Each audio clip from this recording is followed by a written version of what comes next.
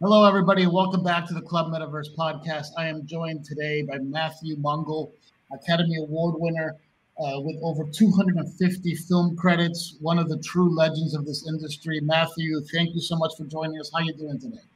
I'm doing great. Thank you so much for having me on. I really appreciate it. Yeah, that's cool, man. Thank you. Thank you. So, Matt, there's so many things I want to sort of chat with you about because you are involved in probably one of the most well-known disciplines inside of the film industry, but perhaps one of the kind of more mysterious ones, right? It's not one of the ones that gets the documentaries or gets a ton of the shine, but it's the one that people always will talk about from like the early days of seeing Al Pacino with makeup on for The Godfather 3 or Star Wars or anything like that. Special effects makeup has always been such an instrumental part of the craft. I'm very intrigued to know how you kind of got your start into this world. Well, it's really weird because I was raised on a farm in Atoka, Oklahoma. It was a dairy farm. And so I was a farm boy. But from an early age, I learned to love horror movies. I just love the Frankenstein, Dracula, Mummy, all the black and white Universal classic horror films with all those classic characters. And I'd have my sister stay up with me late at night to watch them because we were both scared. And, I still have a picture of myself at 5 years old with a Aurora Dracula model in my hands. Oh, wow. So it must have got in my blood early on. But I think the first thing that really caught my eye was there were two films. There was one, Seven Faces of Dr. Lao, which was incredible with Tony Randall, and William Tuttle did the makeup. I think he was given the first honorary Oscar for his contribution to that film. And the other one was List of Adrian Messenger, where they had all these stars that pulled off their faces. And Seven Faces of Dr. Lao, I watched it in the movie theater in Atoka, Oklahoma. And I was just amazed at how the actor became that character with makeup. And later I found out it was makeup. It was prosthetic makeup. And that's way before special makeup effects and was Cohen, So I just started doing it on my own. I was just gung-ho. Just, of course, as a kid, I'd go into playing music and doing magic and stuff like that, but I always came back to makeup. I loved it. And then I went to I worked at a movie theater in the town of population 4,000 at Atoka, Oklahoma, and I dress up like the Planet of the Apes. I dress up as different characters just to promote films that were coming in. Right, and cosplay before there was cosplay. Tell me about it. And I'd do my own makeup. I'd make my own costumes. I just was a Renaissance kind of kid that loved doing that. And of course, a weird kid. And they'd call me all these names and stuff like that. Ha ha ha! Shame on you now. Anyway, so I graduated from high school there. Went to Oklahoma State University. Immediately went to the theater department and majored in theater. And the scenic director, Jerry Davis, looked at my book that I put together, my little portfolio. And he looks at the book. He looks up at me, said, "You did all this in high school?" I said, "Yep, sure did." He said, "Well, my son, we're going to put you to work." And immediately the first play was Skin of Our Teeth by Thornton Wilder. And I think it was Thornton. And there were these costumes, a dinosaur and stuff like that. So I was right in there making costumes as a freshman, as a pre-freshman at Oklahoma State University. So 2.5 years went by. I decided I got to move to Hollywood. I said, Dad, I got to move to Hollywood. I got to see if I need to do this. I need to see if I have what it takes to become a makeup artist. And I registered at the Joe Blasco Makeup Center, which was a wonderful school, and went there for 2.5 months, 3 months or something like that. And Joe really took me under his wing because he saw that I loved what I did. And I was passionate about makeup and learning everything. It was the first time in my life that I had ever learned so much. I was like a sponge, absorbing every little detail of what would come in, what he had to teach and stuff. Immediately after I graduated from there, he put me to work teaching. So that really reinforced what I had learned. And it gave me a sense also, this hick kid from Oklahoma, because very shy, to work with people too. He knew exactly what he was doing. So he put me to work teaching other students that came in, and he'd send me out on jobs here and there, and it just snowballed from there. And these are jobs that he would send you on that were actually already film jobs? They were film and commercials and stuff like that, something that he knew I could handle. One of the jobs was Orson Welles had come into him and said, I need a nose for this project. And it was called Butterfly with Pia Zadora and Stacy Keach. And so Joe said, okay, I'll do it for you. So he sculpted the nose and everything. He calls me up and says, Matthew, come on, we're going to go to Las Vegas. I got this job. I go, okay. No. I didn't know what it was. So he took me with him. We went to Orson Welles' house. Of course, we were royalty to Orson Welles. We went to Orson Welles' house. We went into his bathroom. Joe had set up all of his makeup stuff up there. And what year was this roughly? Circa what year? This was 1980, I believe. Oh, wow. 1980. Yeah, 1980.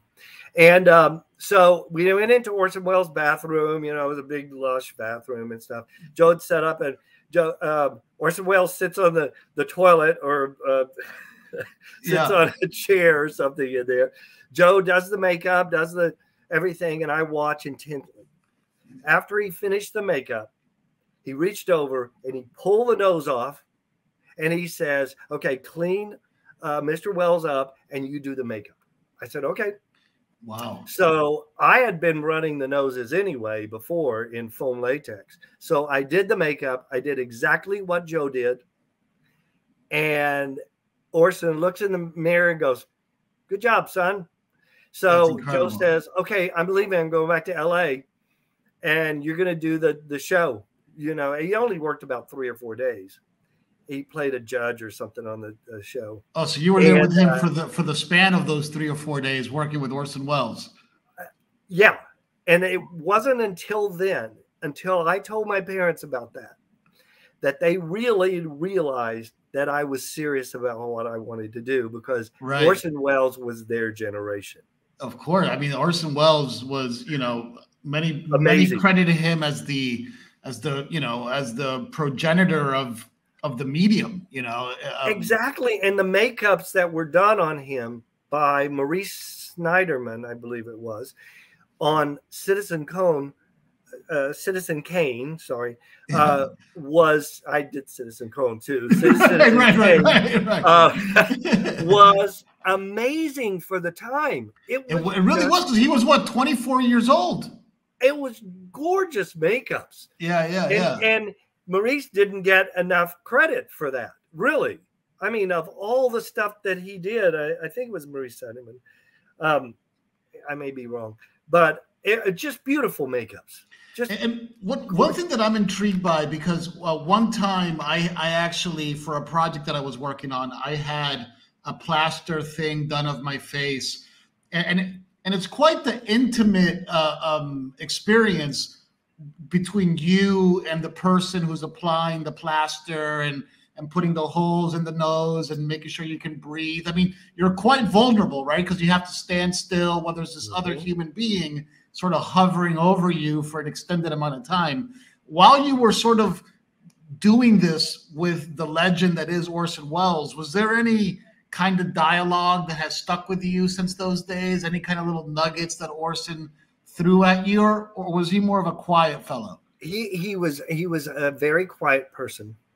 I, unfortunately, really unfortunately, didn't know that much about Citizen Kane at that point. Right, sure. In my career, in my young life, you know, I was 21, 22 years old. Right. My world revolved around prosthetics and monsters and stuff like that, kind of blood and gore stuff, and just learning the craft. So I was so intent on making that makeup great on him that's all I thought about, you know. Which made me good for him at that point.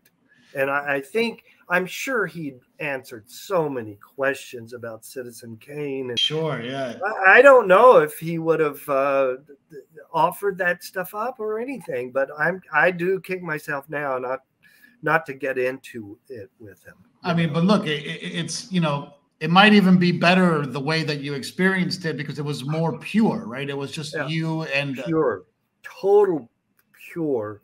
Yes. Yes. Yeah. So about 7 years later from this point, you get to work on what I would consider to be one of your sort of more mainstream gigs, and one that seems to be right in line with the passions that you have, which is A Nightmare on Elm Street 3. By this point, you had already done like 10 or 15 movies, right? Yeah. And interesting that you bring that up, because I only did like 2 gags on that. Those films, they had so many makeup effects on it. They'd hire 5 or 6 labs to do certain things on that film. And so people bring that up, and I said, well, I only impaled John Saxon, right, you know, on the back, and then made this dead cat. And I think that's all I did for that show. Right. There are so many others. I got involved with Jeff Obrow and Steve Carpenter early in my career. Joe, they had called the studio, the makeup school, and I had already been teaching there about a year or something like a year or 2.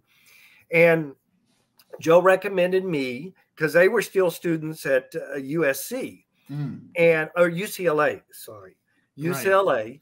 And so I went to meet with them, and they said, well, we're putting this trailer together to do a little vignette movie, 10-minute movie, to show that what we want to make a full-length movie out of. Right. And so I said, yeah, I'd do it. But, you know, just pay me, you know, materials, and I'll do it. That's well, awesome. We did it and everything. They got the funding. They got the film to do. So that led to The Dorm That Dripped Blood, AKA Pranks, AKA whatever else it was called. And right. And then that led to The Power, which they did as their second movie, I think. And then that third movie was the big movie, which was The Kindred. And that was fun. That was fun. I had done the little trailer for them and done a monster for it. And at that point, and this goes to all of those young makeup artists out there, learn your strengths and weaknesses. I knew that I didn't have the strength to do big monsters or things like that. I wanted to do subtle things, subtle prosthetics, little over the top, maybe here and there. But I decided for the film, I wanted to do makeup effects. So I said, Jeff, Steve, you need to call Mike McCracken Sr. and his son Jr., Mike McCracken Jr.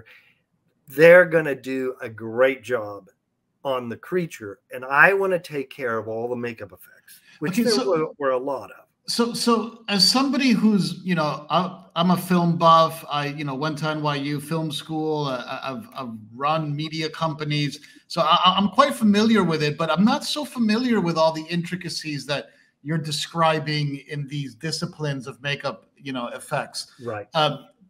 Because typically if you tell somebody, makeup effect, you're really thinking about something that's like limited to the face, right? You're not really thinking about like creatures or monsters or stuff like that. Can you give me kind of like a little makeup effects for idiots breakdown of like kind of like what the silos are? Sure, absolutely. And it's not for idiots. It's just, it's cool. Don't demean yourself that way. Don't go down that road.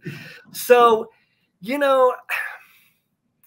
going back to my career, early in my career, I said I never want to limit myself to doing one thing. There are people out there that only do monsters. There are people out there that only do old age stuff. I said, I want to do it all. Right. I'm going to have a bigger career if I do that.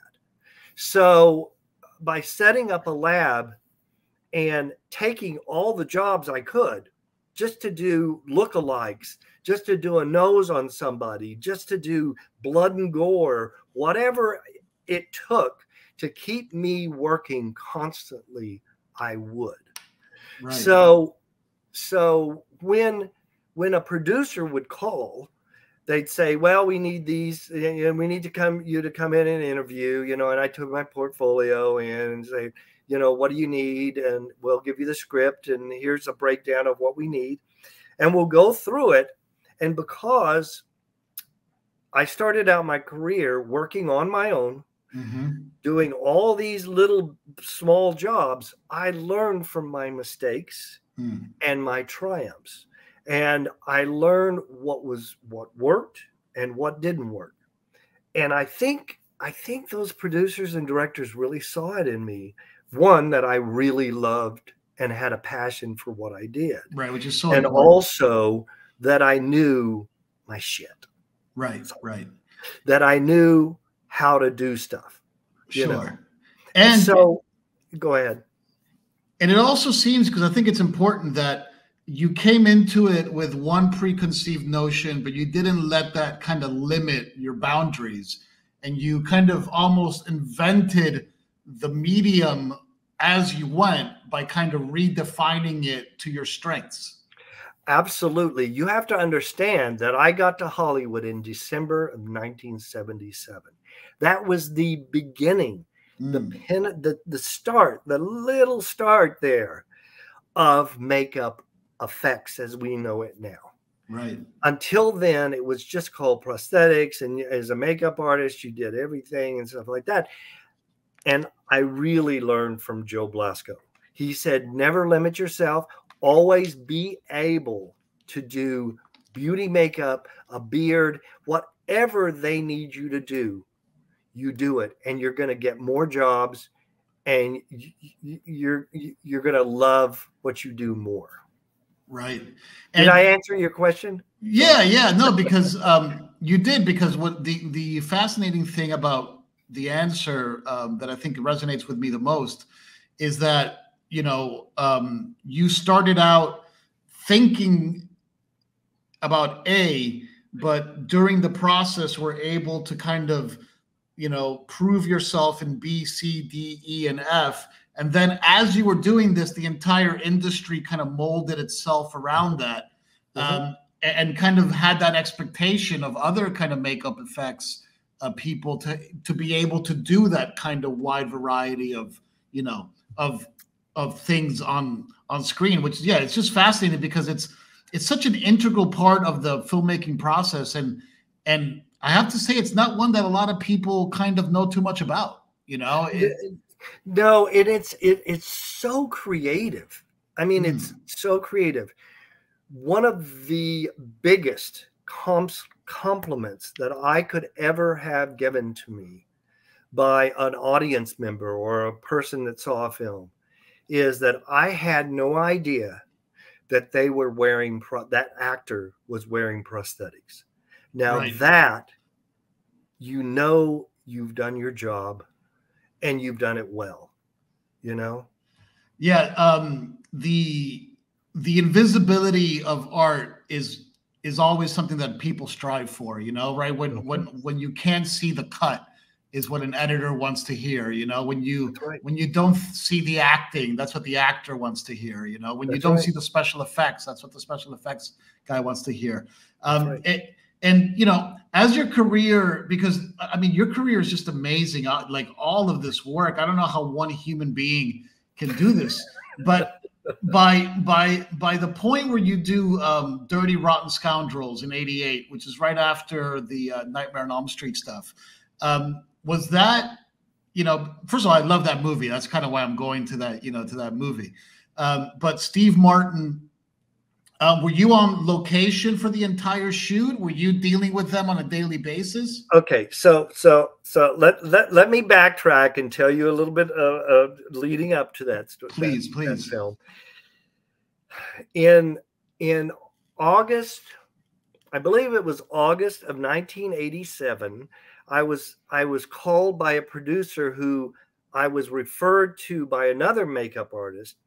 And the producer, his name was Bernie Williams. Now, he had been a Stanley Kubrick's first AD on Barry Lyndon and Clockwork Orange, I believe, and stuff like that in England. Yeah. And then he moved to the United States to become a producer. Well, he had produced a few films for Orion, and it came up that he needed a makeup artist, department head, to do a film he was doing in Montana called War Party.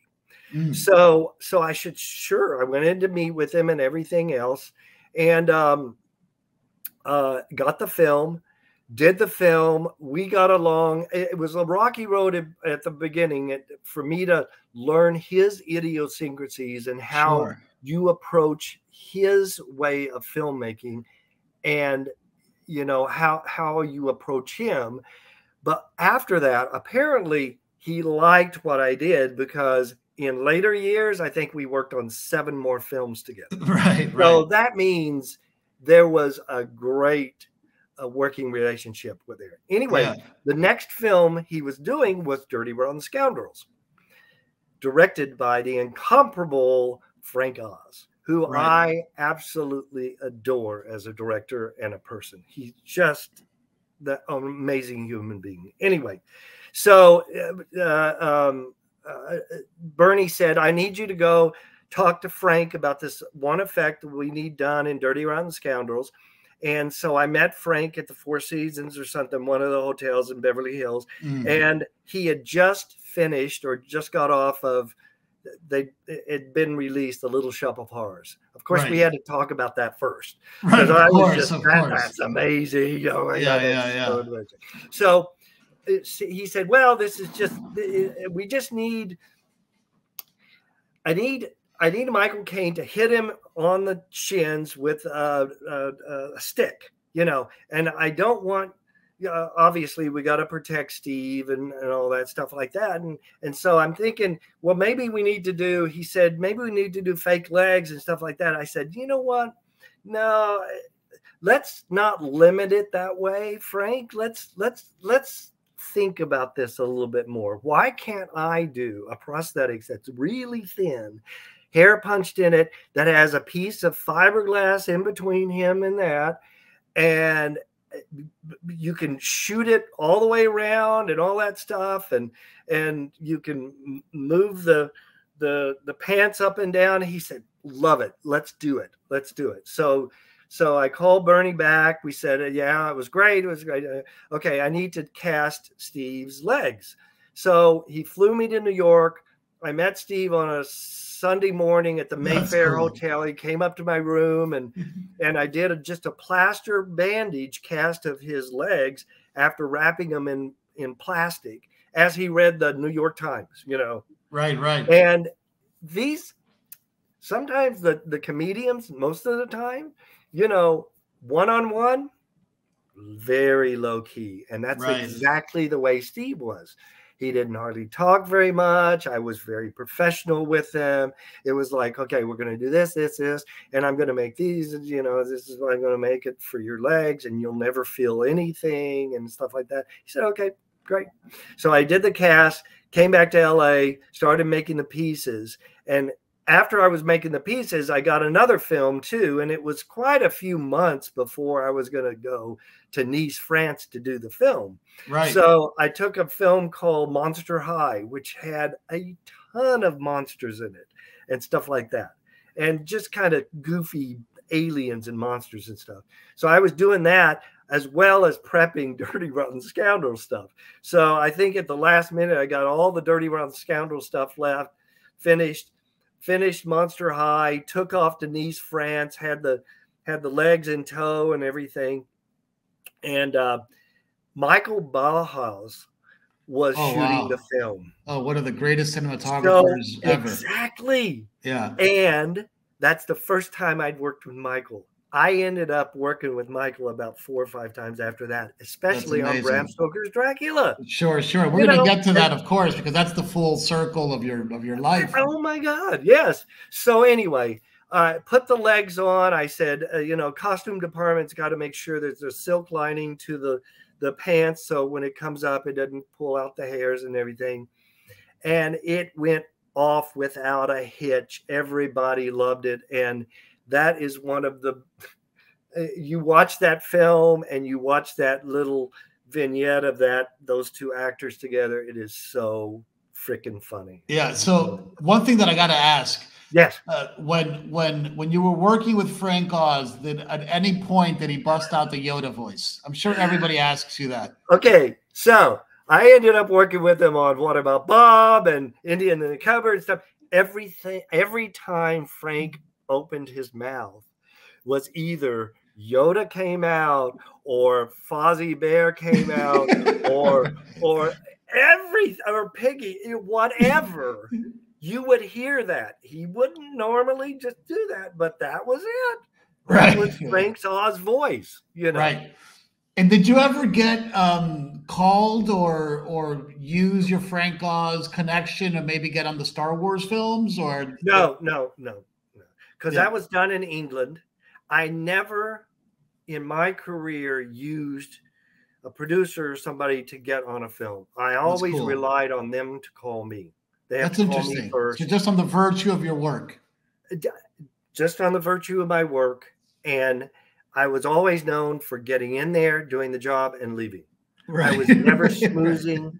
I was never doing, oh, what's the next job you got? No, just go and do your job, keep those visors on, do a great job, and leave. So, I'm sorry. Go ahead. No, that's fine. So one movie that it seems to me, and please, I apologize if I'm getting this incorrectly, but that's okay. The first movie that I see you here as makeup department head, which is actually a movie that not a lot of people know about, but for whatever reason, it was a movie that I was really into as a kid, because it kind of came from this sort of Dom Simpson high concept school that, started with Top Gun and stuff like that. And the movie with Charlie Sheen, Michael Biehn, Navy SEALs, and it was one of these silly movies, but for whatever reason at the time, it was such a zeitgeisty moment, Yep. And this actually your first job as the head of the entire department? No, it was War Party. Oh, okay. Well, actually, before that was Split Decision, aka Kid Gloves, a boxing film. That was the first, and then the second was War Party, and then third was Navy SEALs. And as we were finishing, they were still shooting, Bernie Williams took me out to dinner in Nice, France, while we were working on Dirty Rotten Scoundrels. He said, you know what? I got this another film coming up called Navy SEALs and stuff like that. And in my mind, it was like a film about SEALs and stuff like that. I didn't know what the Navy SEAL was. And so, I just kind of let it go and stuff like that. about a couple of months later, Bernie calls me and said, "Okay, I'm getting ready to do Navy SEALs. You want to come?" And I said, "Sure, let's do it. Let's do it." So that was another Bernie Williams film I did. That's cool. And the great John Alonzo shot that.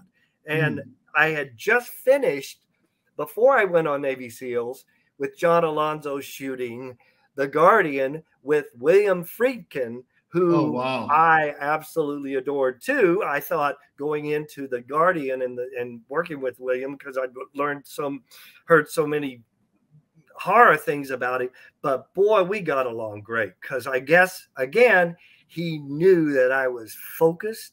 I loved what I did. I was eager to please him, whatever he wanted. It was a great working relationship with William Friedkin. And what was Charlie Sheen like back in those days? Because that was like at the peak of his career, right? Like he had already come off of Wall Street. Yeah. Like how full of vim and vigor. Let's just say that. Because he was a young guy. Michael Biehn. Right, him and Michael Biehn. I mean, these are two of the legends of our industry, and like they were at their peak at that point. You know what? Whether the movie was a huge success or not. Right. Michael Biehn. Because did you work closely with both of them, like, or were you managing a team at that point? Lynn Egan, who had worked on, became friends on Split Decision and Kid Gloves, and she was my second on War Party, and then we went on to Navy SEALs. Her and Teresa Austin were there with me, and I put Lynn on to doing Charlie's makeup and all the girls' makeups, and I did Michael Biehn and some of the other guys on the show. So Lynn really took care of Charlie, except for the special stuff I'd go in and do. But yeah, they were young, right? And now jumping ahead a few years, or actually just 1 year, is probably the movie that has had, I think, the most lasting influence on the concept of makeup in general. And I'm really intrigued to know what your role was in that, or how you interacted with that movie. But obviously Edward Scissorhands, and working with Tim Burton, Johnny Depp, and like that movie, and Edward Scissorhands himself is probably the epitome of what became goth and what became such a kind of a visual lexicon of how the face can express color and paint and all that kind of stuff. I mean, such a monumental moment. I think it's in makeup in movies. What was that like? Were you amongst many people working on it? Well, I had just finished Navy SEALs, and we'd finished it in Spain, and then I met my friend John Jackson there, my partner, and we went on to Europe and stayed in London for a little while, and then I came back and did a few things. About the end of March 1990, I get a call from V. Neal, who I already knew, but I hadn't worked with her before. And we knew each other, and I was always friendly to her, and vice versa. She said, "Say, Matthew, listen, I really need you to come down and join me on this film. It's called Edward Scissorhands, and we're shooting down in Tampa. I thought I could rely on the person I hired as my second, but she doesn't really do prosthetics. She's a good, strong beauty girl, and I'll still use her, but I need somebody that's fast and can help me put Johnny's makeup on." I said, "I'm there. The only thing is that I had just gotten my union hours to get into the union and back on The Guardian the previous year, and I was waiting to take my union test and taking all my classes." She said, "Hold on one second, I'll call you right back." She called Howard Smith, the business rep, said, "Howard," and V was really well known by that time in the union, and he said, she said, Howard, I want to use Matthew. I hear he needs to take his test. He said, okay, V, not a problem. Just tell him, make sure, and it was a union film, make sure he comes back and takes his test. And it's fine. And she calls me back and she said, done. I want you to get on the plane tomorrow and come down to Tampa. And that was April the 1st, 1990. Wow. I was on that plane. 2 weeks later, I had to fly back during the weekend to take my union test and then fly back to be there on Sunday night to work on Monday morning. So working on Edward Scissorhands is one of my highlights of my career. I had a blast. V was great. It was wonderful working with Johnny Depp and Winona Ryder, who later I walked on to Bram Stoker's Dracula and we go, oh, that's cool. That's cool. Like, such an incredible actor, Winona Ryder. Oh, absolutely. So no, and working with Tim Burton, you know, hot, humid Tampa, Florida, every day Tim Burton was in black. So right. I don't know, whatever, long sleeves, everything. He was great to work with. It was such a great film to work on. And then, of course, we come back to LA and do about 2 or 3 weeks with Vincent Price, and that was the whole film was just it was a fairy tale. It was what can I say? It was a dream come true for me. Yeah, such a legendary piece of cinema. And one thing that I'm kind of intrigued by is from the concept of who Edward Scissorhands was to the execution of what he looked like. Was there a lot of iteration? Was there pretty much, had they figured it out on paper and you kind of had to mimic the storyboard type of thing? Like, what was that sort of process like to get to the final result? Well, V had already worked with Tim and won an Oscar for Beetlejuice. Right, which is 2 years before. Right. So right. They knew each other. They were like this. They knew they were yin and yang. And that concept of Edward Scissorhands, of Johnny's look, came from Tim Burton.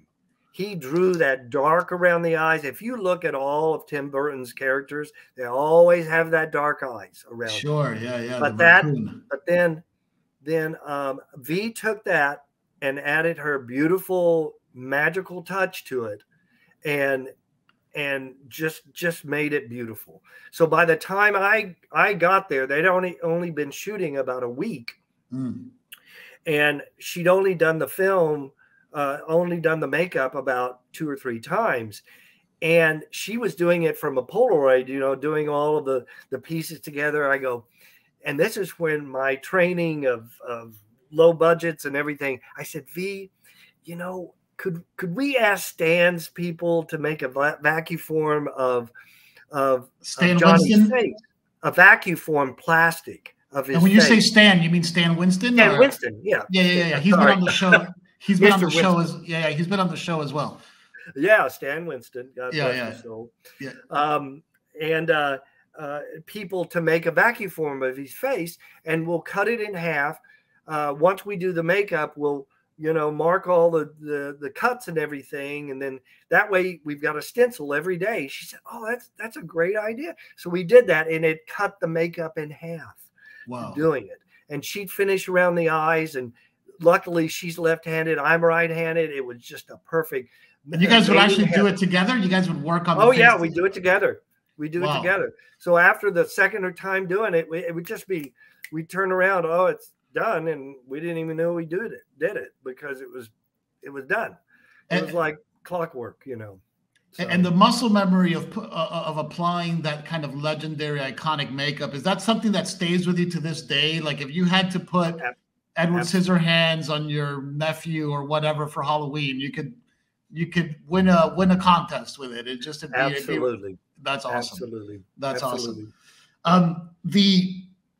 That just blows my mind, especially because once I look at all the kind of the highlights that I had picked out here, it's like, you've worked with literally some of my heroes, and that same year, or no, the year after that, you got to work with Barry Levinson and Warren Beatty, who I think are two of the most fascinating people, that era of cinema gave us. Yep. What was, because Bugsy, that was one of these movies where, if I'm not mistaken, it's been a long time since I watched that movie, but in that movie, there was a little bit of a time passage with the main character starting off fairly young and then becoming the kind of grizzled old, mafioso that he became. Was that something that you got to work pretty closely with Warren Beatty on? No, actually, I only did Harvey Keitel's makeup on that. Oh, wow. Okay. Yeah. I was brought in. A makeup artist had started it, and he had to go on another show, and he was, and he'd only done the makeup about 2 times. And I came in and I did that makeup in less than half the time that he did it. And, it's just the way we work, just streamline, I love to do a makeup really fast and touch it up on the set if I have to, because I know that the actor has to continue and do his job. Right. It's not all about us. It's about his face on the screen. So that's always been in here for me. So I went on, and funny story about that. 2 years before, or a year and a half before, of course, Warren Beatty was just right off of Dick Tracy. So, which he directed as well. I believe Gordon Willis was a cinematographer on that one. Yeah. But right before he started Dick Tracy, I was asked by another makeup artist who I'd worked with all the time doing prosthetics, Maurice Stein. He got a call to do some print ad for Ishtar. Oh God, another one of my favorite movies. Everybody hates that movie, but I love that movie. So he said, we've got to go to New York and do a face cast of Isabelle Adjani. Of course, Warren was going with Isabelle Adjani. Sure, he was. Yeah. So they put us up in the Ritz-Carlton. Warren Beatty was in a suite up at the top. Maurice and I went up to set up, and Warren comes in and says, "Hi, how you doing?" And I said, "Maurice, I forgot something down at the room. Not intentional, but I just forgot, So Maurice went down to get it. At that point, Warren and I started talking. I said, "Yeah, I do prosthetics all the time." He said, "You know what? I'm doing a film really soon, and I'd like for you to come and interview with me and stuff. It's called Dick Tracy." And I go, "Okay." Right. I don't have my portfolio here, but I'll. So when we got back to LA, I went to interview for Dick Tracy and had met Warren Beatty already. So I didn't get the job, of course, but when we were on the set of Bugsy, that's when he and Annette Bening started dating. And Warren was like, "Oh, Matthew, how you doing?" What Matthew and I met. It's like, so it was like serendipity, Yeah, that's awesome. How they work, But just working on Harvey Keitel was great. He'd fall asleep as I was doing the makeup, wake up. "Oh, you're finished? Okay, great. Looks great." Yeah. Harvey Keitel, Barry Levinson, he's just some legends. And then you have like this amazing streak here. Single white female, great movie. Citizen Khan, to be honest with you, that one I haven't seen. That you should watch that. It is amazing. It's about Roy Cohn and his dirty deeds in New York, and James Woods does an amazing acting job. Yeah, James Woods is a good actor. He is definitely a good actor. But then the next one is a movie that I've probably seen maybe 15, 20 times. I absolutely love this movie. And this is the one that actually got you an Academy Award. And also kind of going back to how we started this conversation, you holding that statue of Dracula in your hand as a 5-year-old, and then getting to work on Bram Stoker's Dracula, directed by Francis Ford Coppola, Keanu Reeves and Winona Ryder, and of course, Gary Oldman. This was a great movie. And a movie that I think holds up to this day as a very, very good Gothic telling of like the kind of true novelized version of Bram Stoker's Dracula. a very, very cool movie that I think is a little underappreciated. But at the time, it wasn't. At the time, it was a very big deal. And it still is to, I think, the film buffs to this day. But what was that like, being able to sort of not only do all of these things that you wanted to do as a child, but then to get so much recognition and acclaim for it? Another dream come true. I mean, what can I say? I mean, it's true Hollywood, you know. I was hired by Greg Canham to do the on-set application every day for Gary Oldman. Greg would come on every once in a while, most of the time, and we'd apply the makeup together. Greg would leave, and I'd stay there all day, and over and over and over again. And again, I had worked with the first AD, Peter Giuliani, on War Party, and then Bugsy. So we knew each other going into the film. So it was a match made in heaven there. I'd already worked with Michael Bauhaus, you know. I'd already done What About Dirty Rotten Scoundrels and What About Bob with Michael. So, and all of his crew. So it was a match made in heaven. It was glorious, to tell you the truth. And Winona Ryder, and then Gary Oldman. What can I say? He's just a brilliant guy, an actor. That makeup to this day blows my absolute mind, because Gary Oldman, when he filmed that movie, was a young man. You know, I'm not sure exactly how old he was, but I'm gonna guess maybe 30, maybe less. You know, like, I think so, yeah. And when you first meet Count Dracula, the older version, at the beginning of the movie, when Keanu Reeves goes up there to like talk about his real estate dealings or whatever, you know, the setup is, this looks like an old man. Like, there is talk about invisible makeup. There is no question that this is a very ancient human being.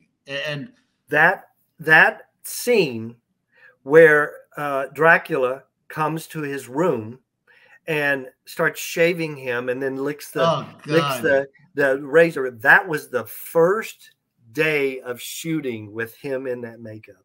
That's incredible. That's incredible. And I know exactly where I was during that shot. Where were you? You got to share with me. I was just right outside the door. And right outside the door, but of course, one of the walls was a moving wall. Francis really wanted this to be like Nosferatu, like Beauty and the Beast, the Cocteau Beauty and the Beast, all of those movies wrapped up in one, where you saw things, but you didn't really see them. It didn't have really any visual effects or CGI that we know of today in it. Rotoscoping, everything was done in camera. Francis' son would do second unit. I would be going back and forth doing hand makeups, and I think I did the hand makeups, 30 times or something. And just, it was an incredible creative time during that movie. Did you get to keep one of the prosthetics of Gary Oldman's face? I do have one of those. Yeah. See, Greg would block it out, and then Mitch Devane put his beautiful spin on doing the rest of the sculpt before it was molded. And it was really Mitch Devane's beautiful work, and Glenn Hans on the back creature and just beautiful work. Just beautiful work. Yeah, because now you just reminded me that somehow Francis Ford Coppola didn't want to use traditional special effects at the time. He wanted everything to be old school. Yeah. And if you look at the film now, it's, even the scene where he becomes that vampire, that sort of full-size vampire, that was thrown in at kind of the last minute. Greg said, "Oh, let's do a bat creature," Yeah. And what did it feel like, because every kid who's ever wanted to make a movie dreams of that moment where you get the ultimate recognition and you get that, golden statue. What was that whole experience like? I did not get into this business thinking I'm going to win an Oscar. That's my ultimate goal. I got into this business because I love it. I'm passionate about it. And it was just one of the icings on the cake. I mean, it was the most amazing. I had broken my leg on Heaven and Earth a month before, and I got my cast off the week before the Oscars. Wow. Oliver Stone's Heaven and Earth. Yeah, Heaven and Earth. I worked with him twice. Natural Born Killers, all of it, all that. Yeah, stuff. another masterpiece, in my opinion. It was amazing walking up on that stage just with the biggest grin on my face. But the thing that really made tears in my eyes was when I won that. Immediately when I won the Oscars, my mom and dad were sitting watching it in Tulsa, Oklahoma. The API, a reporter from API, Associated Press, calls my dad, phone rings, says, Gene Mungle, yes. Well, your son just won the Oscar. What do you have to say? It's like, well, I have 3 sons. Matthew's the youngest. He's the last of, the sons. But tonight he's number 1. Oh, that's nice. My dad passed away in September of that same year, but August I went back with my Oscar for him to see it, my mom and dad. So that was right there, priceless. What can I say? Yeah, that's heavy. Yeah. And this happened. Dracula came out in 90. What year? He came out in 92, and we won the Oscar in March of 93. So this was only maybe I was 37. I think I was 37 years old. That's incredible. And this is only the first third of your career, which is like the thing. We're almost out of time here. We're only at the first third. Oh my gosh, your career is we'll have to do this again because absolutely we could continue on this anyway. So beginning this, winning that Oscar, and then I won an Emmy that same year for Citizen Kane with James Woods. So I think I hold that honor. Hopefully, I don't know. Anyway, but I never put my laurels on these awards. I won the awards. I can charge all this stuff. I kept my head down. I went in. I did the job. I got out. And I'd accept any jobs that I could. And that's what made my career. And it's amazing because if you look at your body of work, it seems that philosophy, typically when people find a philosophy that works for them, it's got a kind of a half-life, right? Like, it works, and then whatever happens, you get complacent, and then it kind of peters off. But it seems like you've maintained that, there's so many incredible credits even after that. One that I have to mention, because it was such a big deal in the news, was you working on The Irishman. And this just happened fairly recently. And, again, I only made prosthetics for Robert De Niro and kind of consulted with his makeup artist Carla White on that, and but it was again a legend. What can I say? And was these prosthetics to make them look younger? Were these part of? Yeah, they knew they were going to do a lot of digital. So, I made some pieces for Carla to make him look a little younger, and then digital took it the rest of the way. Yeah. And like, how do you go about like doing that? Do you have them molded? Do you have resources like outsourcers that do all the technical side of the molding and stuff like that? Yeah, I mean, I was working from here in Austin, and I know a lot of makeup artists. They know me, stuff, a prosthetic artist, and so I got somebody I knew in New York to do a face cast of Robert, a new one, of Bob, as he likes to be called. And so he sent me that for future and reference. with a lot of pictures. So I just analyzed it and see what we needed. And Carla and I talked, and he's got big eye bags, so we're going to cover that up, and we're going to put lifts on him pull his neck, you know, so you get rid of all this just by a piece of tape in the back. That's it. Look how much younger I look. So you don't need any digital for that. So, you know, it's magic. So first of all, God, I have so many, you know, questions and thoughts. Let's do it again. Yeah. Let's do it again. One thing, this is what I wanted to ask. There's two things.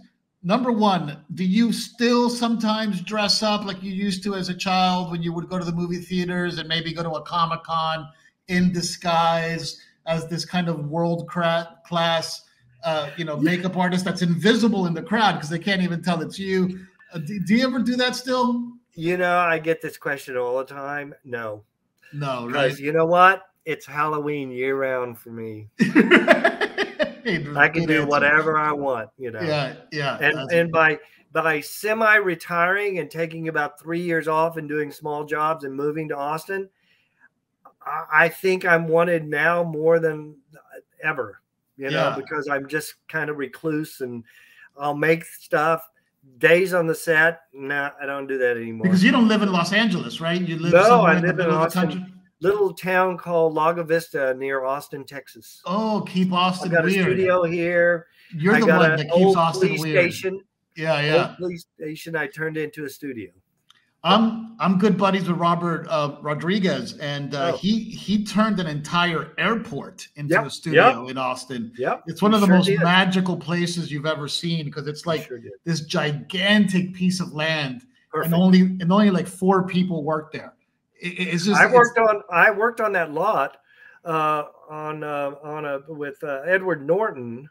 Oh, nice. For 26th hour or 25th hour before Robert Rodriguez got it, I think. Oh, wow. So anyway, hey, we can pick up right after Bram Stoker's Dracula if you want to do this again. Yeah, definitely. I will take you up on that. And last thing, because you mentioned so many beautiful words of wisdom, is there any kind of final advice you would give to somebody that has this kind of, you know, draw into this side of the industry of how to sort of move forward with that ambition?